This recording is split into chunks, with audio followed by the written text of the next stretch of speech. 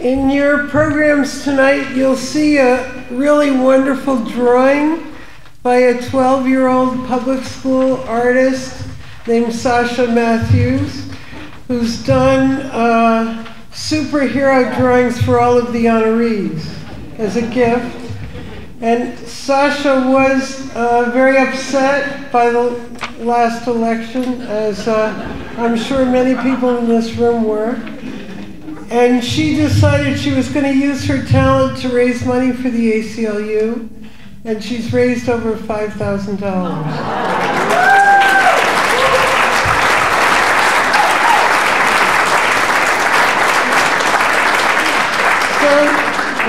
Sasha's 12 years old, and she's going to introduce an honoree tonight who was on the Kinder Transport and came to America when she was 12 years old. So I'm going to bring Sasha to the stage now to introduce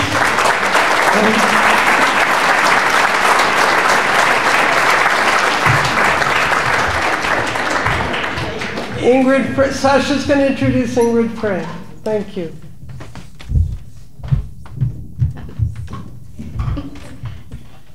I recently had the privilege of visiting Ingrid Frank and her husband, George Richardson, at their apartment, a few blocks from where I live on the Upper West Side. Ingrid told me that when she was 12, which is how old I am now, she moved to New York City, having escaped Nazi Germany on the Kinder Transport. She told me that by the time she was 14, she had already joined her first picket line to protest in support of the Scottsboro Boys. 20 protest-filled years later, she camped out in Washington, D.C., in support of the Poor People's Campaign, which was organized by Martin Luther King before his assassination. She told me that she was arrested and spent 10 days in jail. But, most importantly, she told me that it wasn't getting arrested that mattered. What mattered was achieving change. I was chosen to present this award because I'm doing a fundraiser for the ACLU called Everyday Superheroes, to show people the power within themselves to change the world. And I think that Ingrid Frank represents that power. I'm very honored to be introducing Ingrid Frank. Thank you.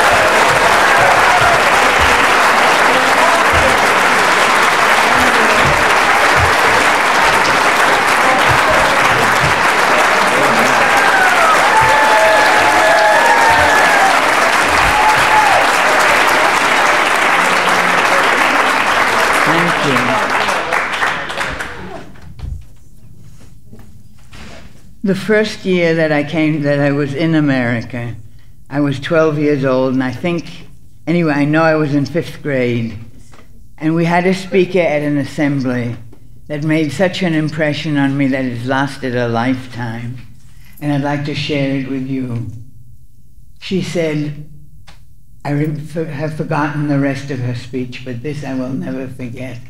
She said, live your life. Oh, bro, wow.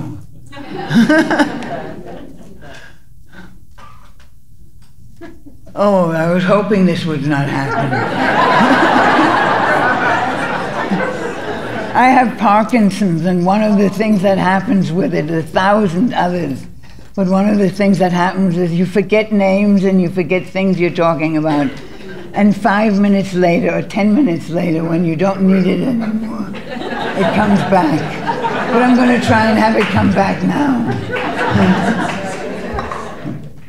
Anyway, the speaker said, oh, I forgot about this. The speaker said, live your life in such a way so that when you are old, when you're getting ready to die, you don't stand before your fate and say, is that all there is? So live your life with decision to do something useful for the world. I chose human rights, civil rights, and that's because, as the young lady told you, I was born in Germany, and I experienced the Nazis. I was there in Kristallnacht when they came into our house and broke everything and dragged my father off to Dachau. But I had an experience at that time. Even though there was no legal Jim Crow in New York, it was being practiced anyway. Nobody lived on the same block as any Negroes or colored people. and we were the right color, and I guess they were the wrong color. That's why we called them colored people. But I managed to get to talk to some girls black girls in a swimming pool. And they asked me how come I had such a funny accent. And I replied that that was a German accent, and they wanted to know a little bit more about Germany. So I told them why I had to be sent out of Germany on a Kindertransport. Oh, brother. Oh, and I told them some of the things that had happened to me and my family in Germany. And one of the girls said, oh, that sounds exactly what happens to us in New York and down south. My grandfather was beaten and he was killed, and then they hung him up and put him on fire. And it was suddenly as though a sheet had dropped from my eyes. I had noticed that there were no black people, no black sales ladies, no black bus drivers, no black anything. But it was as though a sheet had suddenly had dropped from my eyes, and I recognized that America treated its black people the way Germany, at that time there were no extermination camps yet, but the way Germany was treating its Jews, making them feel inadequate, less than, and I know how horrible that could be. So I decided that I was going to never let that happen again, and I would do everything in my power to see that people of all colors could live together, that people of all nationalities and languages and races had enough food, and to do my best to make the world a better place.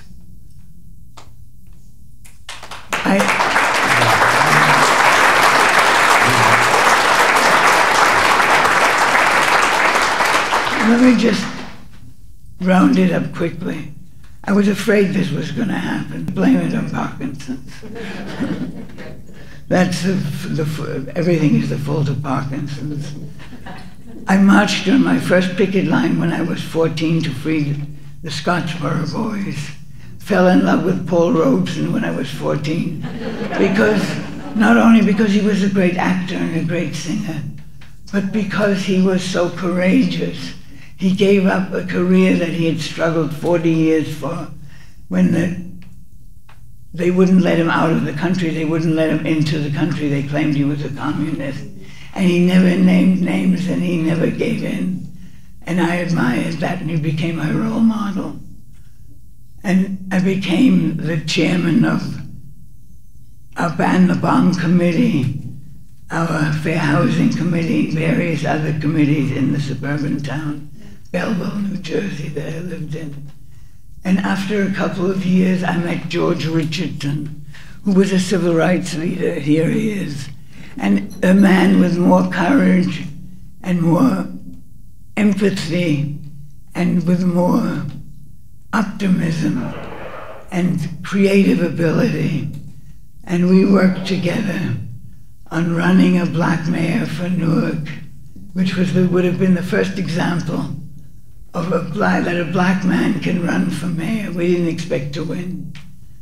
And he organized a picket line in front of a construction site for a high school in Newark, where he found out that there were no black workers on the entire force. It was lily white.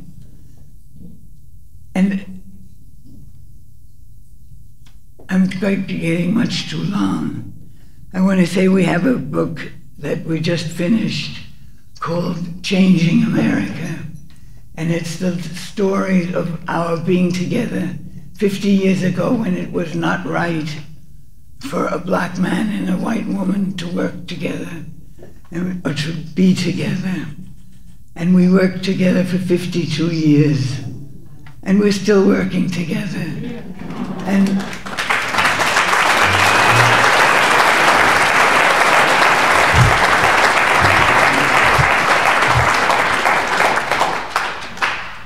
I think I've talked long enough.